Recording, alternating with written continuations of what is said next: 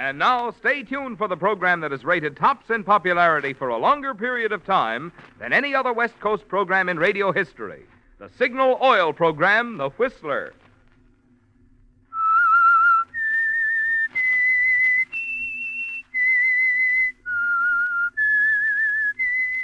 S-I-G-N-A-L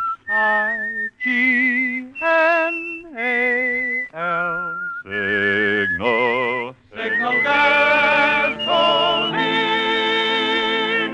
Signal, the famous Go Farther gasoline, invites you to sit back and enjoy another strange story by The Whistler. For extra driving pleasure, the signal to look for is the yellow and black circle sign that identifies Signal service stations from Canada to Mexico. And for Sunday evening listening pleasure, the signal to listen for is this whistle that identifies the Signal Oil program, The Whistler.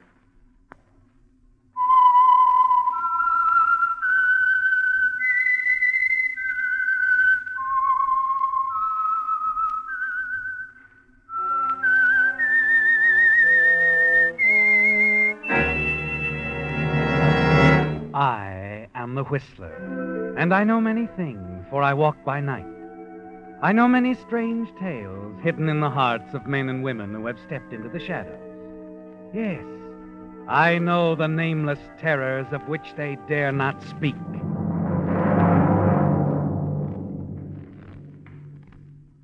Before introducing tonight's story, here's an important time change announcement. Beginning next Sunday, The Whistler will be heard at a new time, 7:30 to 8. Remember, beginning next Sunday, October 2nd, tune in The Whistler each Sunday at 7:30.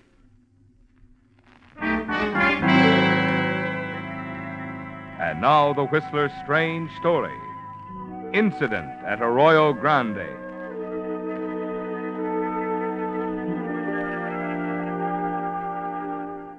The conversations were varied at the Hilltop Cafe on Highway 101. That was because of the way customers would come and go, like Eddie Martin, owner and operator of the Martin Truck Lines.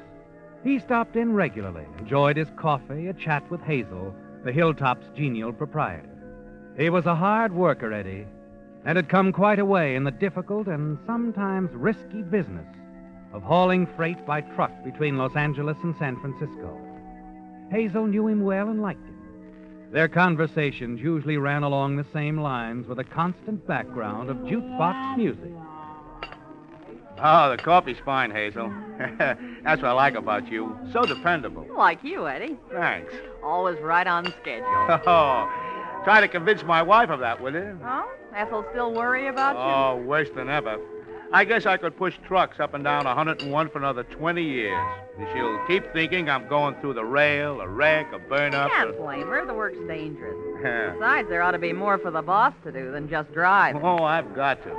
It's not easy to build a business, you know. It takes a lot of work. You're doing all right. You got 3 trucks now. Uh-huh. And I'm going to buy 3 more. But it takes money.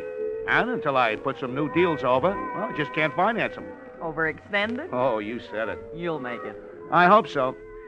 Oh, Ethel's sure getting tired of playing second fiddle to a truck and a trailer. What does she do when you're away on these long hauls? Oh, she keeps the house and the books. He goes dancing once in a while with Vic, I guess. Vic? I'm not sure that's a good idea. Oh, best driver I got, Hazel. Uh-huh. Smoothest, too. Besides, he thinks he's heaven's gift to women. Well, you can't hate him for that. They all fall for him. But Vic Hamilton's a great guy. He's my best friend. Just like one of the family. Just like one of the family.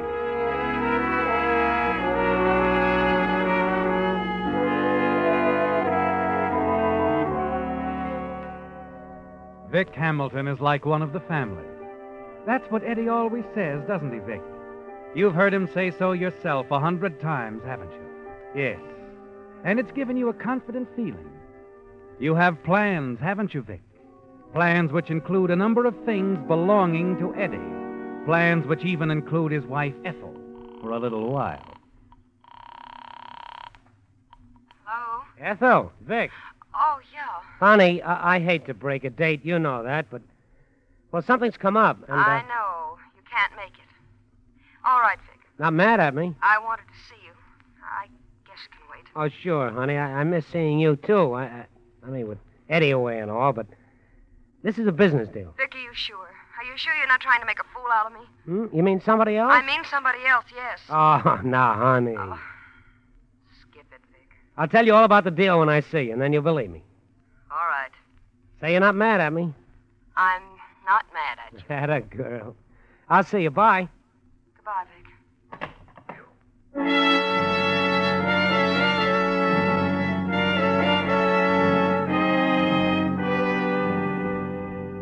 It isn't easy keeping everything going smoothly, is it, Vic?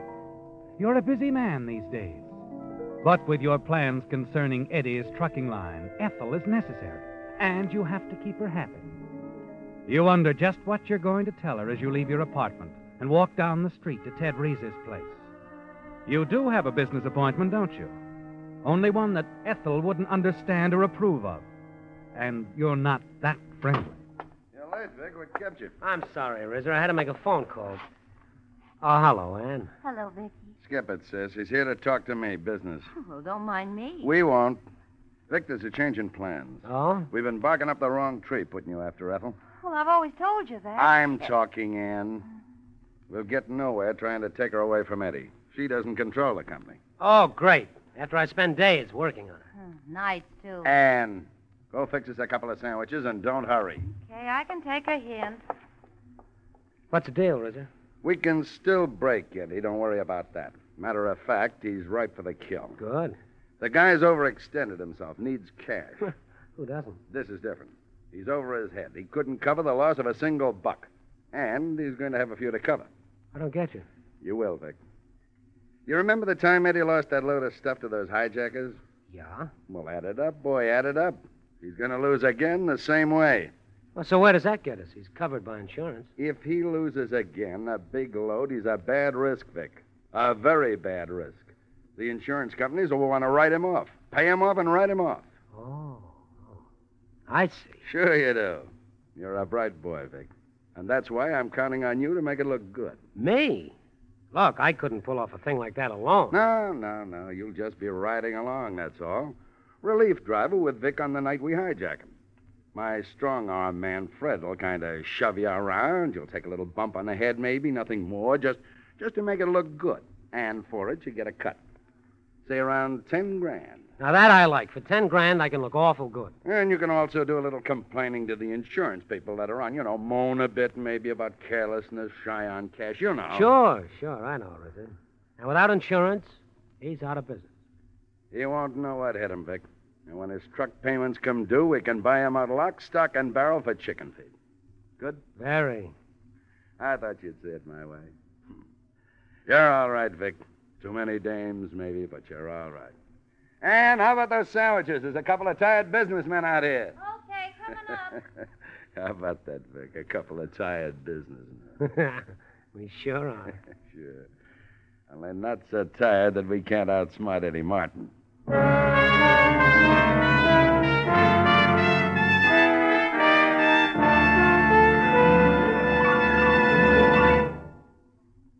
Before reading tonight's limerick, I want to remind you that beginning next Sunday, The Whistler will be heard at a new time, 7:30 to 8. Remember, beginning next Sunday, October 2nd, tune in The Whistler each Sunday at 7:30.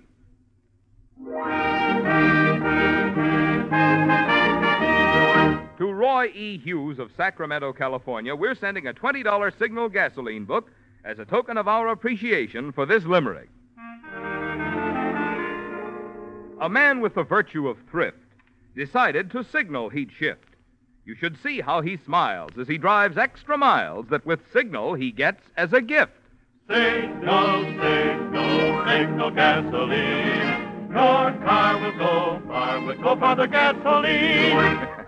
Well, our friend from Sacramento certainly found a capital way of describing the good mileage you enjoy with Signal, the famous Go Farther gasoline. But unfortunately, there just isn't room in a limerick to get poetic about all the benefits you notice when you switch to Signal. I mean Signal's peppy pickup, Signal's smooth, quiet power. For it's a fact, like birds of a feather, mileage and performance go together. So why not start enjoying both by following the advice on those Signal billboards you've seen? Next time, fill up with Signal, the famous Go Farther gasoline.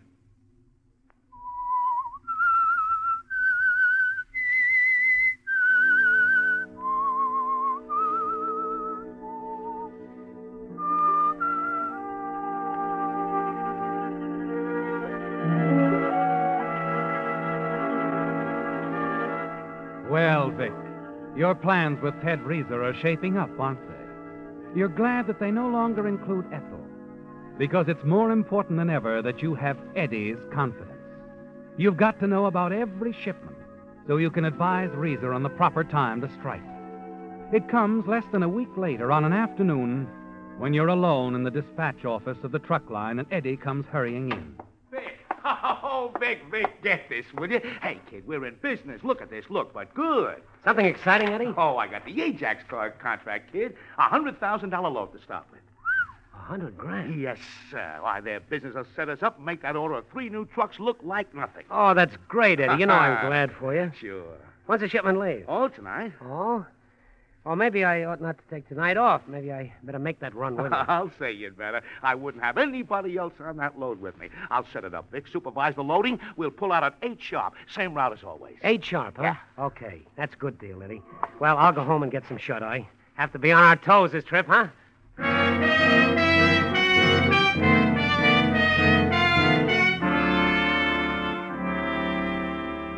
You leave, hurry outside, and hail a cab. It's time to alert Reeser, isn't it, Vic? And you want no slip-ups. The hijack must be planned for tonight.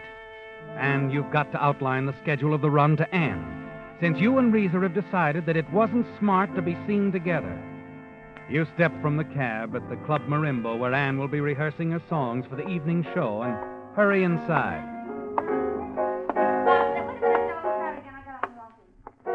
Oh, Ann. Ann. Ann. Yeah, Vic, what's all excitement? Come on, honey, come here. You know that little bar across the street? Come on, we got things to discuss. Yeah, but my rehearsal, You can I skip gotta... that. This is important. Well, all right. Well, I'll run over that with you later, Joe, okay? Okay, Annie. All right. You take her arm, hurry her outside, and across the street to the Domino Bar. A dark booth and a pair of Manhattans seals the final plans for tonight. Well, that's it, Ann. Just get it straight and tell your brother. Mm-hmm. Leaving L.A., 8 p.m. sharp. Driving north 101 should reach Arroyo Grande around 1 a.m. Check. Okay.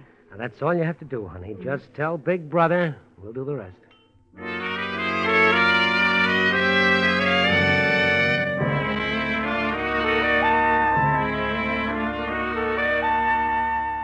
It's almost 7 o'clock when you return to your apartment.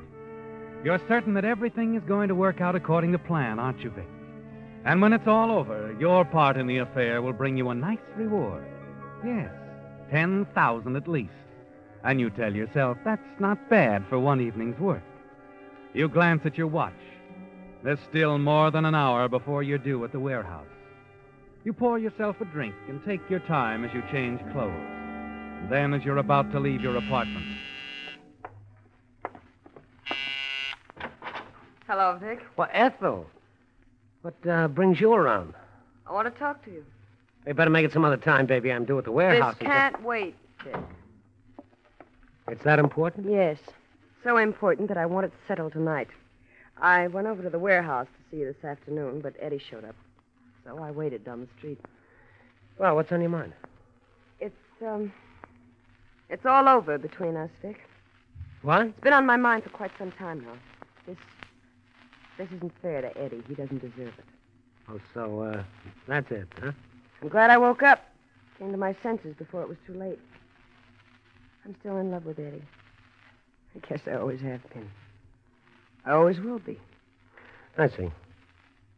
You don't seem to be terribly broken up about it. Well, Ethel, after all. Of course. As a matter of fact, it's all very convenient for you, isn't it? Our breaking up. Now you have the green light. So go ahead. You can devote all your time to Anne. Anne? The girl at the nightclub. I followed you to that bar across the street. Oh, did you, Ethel? I was sitting in the next booth. I couldn't help overhearing your, plans for the evening. Plans? What do you mean? I can put 2 and 2 together. You're going to help someone hijack Eddie's truck, aren't you? Am I? Do you think I'm going to stand by and let you do that? What are you going to do? Look, Vic, it's not too late to call it off. I won't mention a word of it to Eddie. And if I don't call it off? I'll have to call the police. I don't think so, baby. I will, Vic. I swear I will. I'll turn you in. You can't do this to Eddie. I got news for you. You're not going to turn anybody, and you're going to keep your pretty mouth shut. Understand? What makes you so sure? Figure it out for yourself. You turn me in, it'll all be brought out into the open. Our little romance, Ethel. I'll see to it that Eddie finds out everything, all that's been going on behind his back for the past year. And I used to think you were so wonderful. I'd have done almost anything you wanted. Most girls would, and you will, too, in this instance, unless you want Eddie to know all about little Ethel, his devoted wife. You couldn't do that. I could, easily. Now, be a smart girl. If you love Eddie as much as you say you do, and if you want to hold on to him, you don't want to see him hurt, you'll play this my way. But, Vic, the trucking company, he'll lose everything. He can start again. I'll help him. I'll be in a position to throw him plenty of business. Besides, you'll still have you. That'll help a lot more. Yes, Vic. I guess it will. Good, good. Now I've got to move along. Important engagement. Ethel stands there for a moment, staring at you. Then, without a word, she turns and walks out. You're certain she won't carry out her threat to call the police, aren't you, Vic? Confident that nothing is going to interfere with your rendezvous at Arroyo Grande. And that confidence is still with you an hour later as Eddie wheels the big truck out of the warehouse, with you sitting beside him.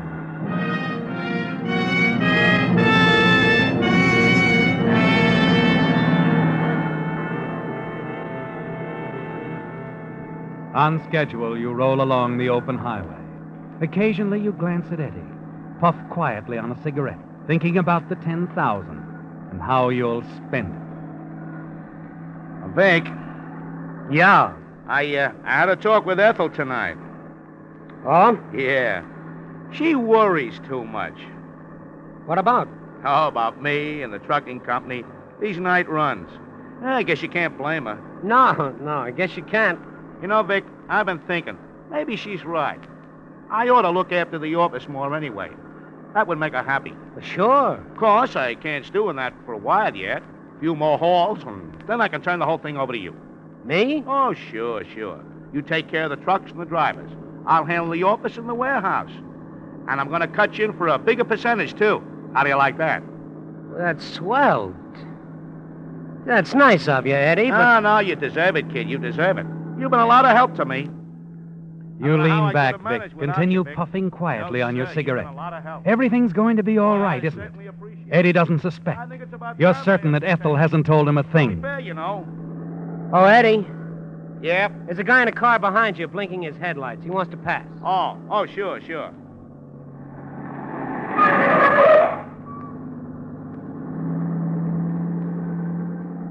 Wow, look at that car. Classy job, huh? These new cars are certainly swell. Hey, Vic, how would you like to own one like that? What? That car that just passed. Snappy job, huh? Oh, yeah. Yeah.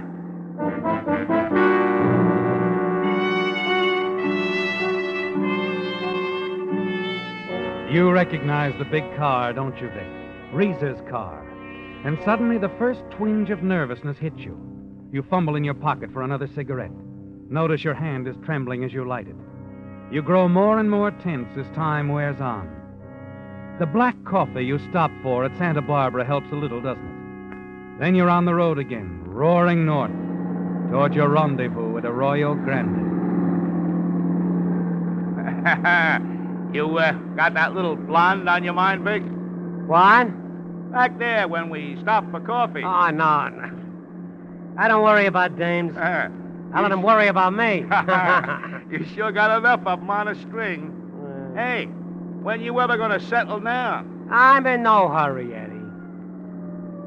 Hey, Eddie, Yeah? listen. Cops. Cops, so what? They're right behind us. Oh, relax. We're not breaking the law. They're probably after some of those hot rod drivers. Hey, you see? Gone right past us. What's the matter with you, Vic? What are you jumpy about? What? Oh, I don't know. You think they were after us or something? No, of course not.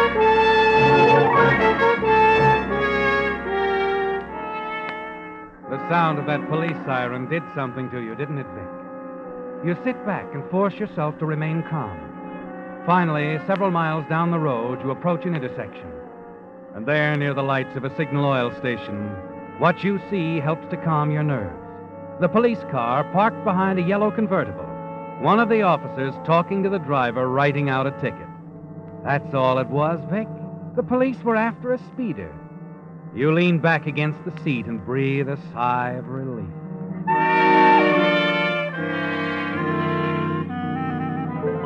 The uneasy feeling has left you now, hasn't it, Vic? And you're strangely calm. Over and over again, you remind yourself of what you must do when the right moment comes. Yes, you've got to make it look good. Put up a realistic battle, Vic, so that Eddie will never suspect. Well, we're right on schedule, kid. What? That was Arroyo Grande. We just went through. Yeah. That was it. Hey, Vic, Yeah? look up ahead there. Girl standing in the road. It's Anne, isn't it, Vic? Standing near the big car. Reese's car parked by the side of the road. You see her in the glare of the truck lights, waving her arms. Slow down, Eddie. We better see what the trouble is. Not on your life. Sorry, baby, no dice. Why don't you stop? I don't like the looks of it. Got my eye on that car. What do you mean? She's not alone. 2 men with her. I spotted them back in Santa Barbara when we stopped for coffee. One of those guys was eyeing this load. Are you sure? Yeah. If they're up to something, they'll come after us. You know, Vic, by the time you start up the grade, that Eddie will never get away from him. The truck begins to lose speed, and suddenly Reese's car is alongside, and then it cuts in sharply. Eddie slams on the air brakes. Even before the truck stops rolling, 2 masked men, Reeser and Fred, jump on the running board. Reeser on Eddie's side with a gun. Now, Vic, now you've got to make it look good. Okay, Bonnie Oldfield, this is as far as you go. What's the idea? Shut up, Keep your hands on the wheel, driver. Fred, get the other guy out of the cab. Come on, pretty boy. I said, come on, let's go. Wait a minute. Maybe this will hurry you up. What do you think you're doing? Vic, wait a minute. We haven't Do got like he all says. night. All right, take it easy. And get your hands off me. Wait a minute, Vic. Don't take any chances. Do like they say, will you? They've got us. Yeah? Vic, don't be a fool. Come on, break it up, I said. Vic, please, please. Wait a minute. Wait a minute. He'll kill you. You gotta Your stop. pal's pretty stubborn. Sit here nice and still, driver. I think I can persuade him to quit with this gun. Come on, handsome. Get in the car. Vic, you all right? Yeah, sure, I'm okay, Eddie. Oh, come on, let's go. We haven't got all night. You, driver, wheel this truck down the road. Turn left at the cemetery. We'll be right behind you. Okay. Come on, Vic. Your pal's gonna ride in the car with us. And he might get hurt if you try to make a break. Now get moving. Okay. Vic, listen. Do what they tell you, huh? I don't want you to get yourself killed. Okay, Eddie, okay. All right, driver, roll on ahead.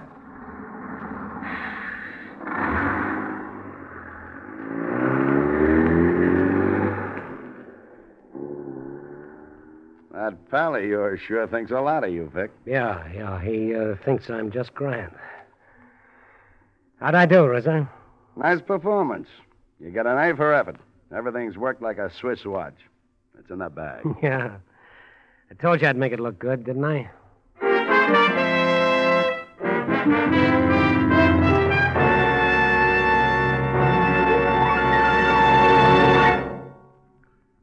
When the outside of your car gets dirty, you wash it. But because you can't see inside the engine, it never occurs to most drivers that engine parts get dirty, too, and may need cleaning. In fact, that's one of the reasons Signal brought out Signal Premium Compounded Motor Oil, the improved type lubricant that combines 100% pure paraffin base with scientific compounds. While you drive, one of the compounds in Signal Premium actually cleanses the inside of your motor of destructive carbon. Meantime, a second compound keeps Signal Premium from breaking down under heat and forming harmful gum and varnish. And still another compound stands guard against damaging corrosion. So you see, Signal Premium Compounded Motor Oil does a lot of things for your motor which oil alone cannot do. That's why we call it the motor oil that does so much more than just lubricate. And it's why, if you want to keep your motor young, you'll be wise to get your next oil change at a Signal service station. Get it changed to Signal Premium Compounded Motor Oil.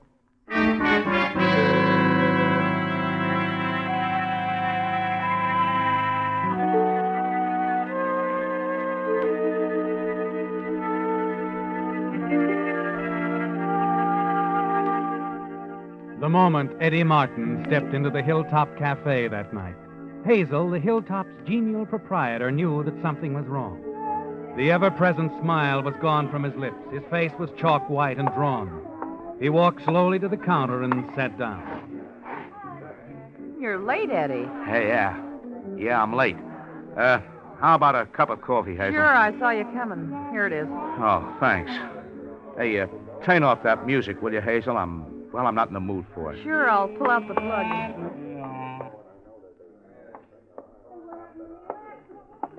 Eddie, what's wrong? You look like you've just seen a ghost. Hijack, Hazel. 2 guys jumped us this side of Arroyo Grande. No kidding. Yeah. One of them, a guy named Risa, a cop said, shoved a .38 under my nose. Sure.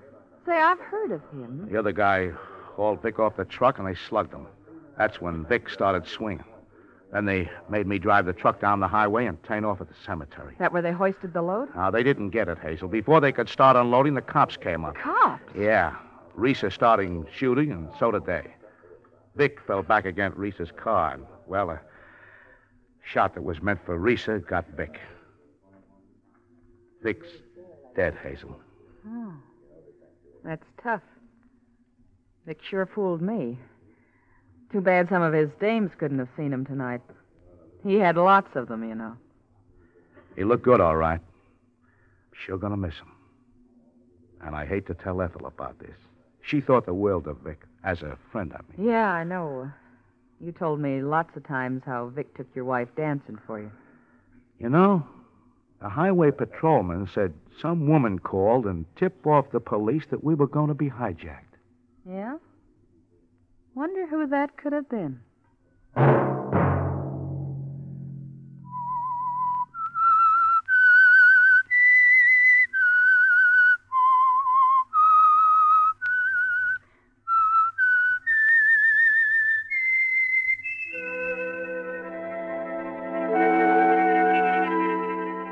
Let that whistle be your signal for the Signal Oil program, The Whistler.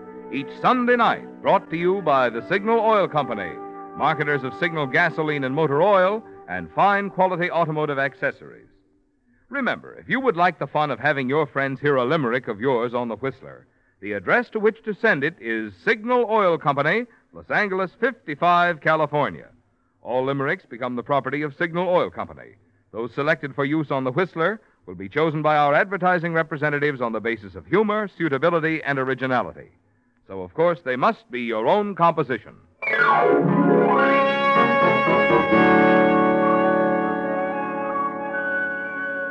Featured in tonight's story were Frank Lovejoy, Eddie Marr, Joan Banks, and Ted DeCorsia.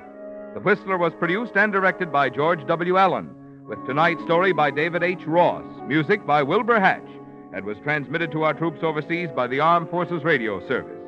The Whistler is entirely fictional, and all characters portrayed on The Whistler are also fictional. Any similarity of names or resemblance to persons living or dead is purely coincidental.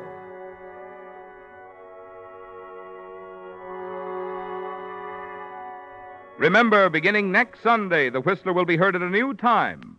So tune in at 7:30 next Sunday for another strange tale by The Whistler.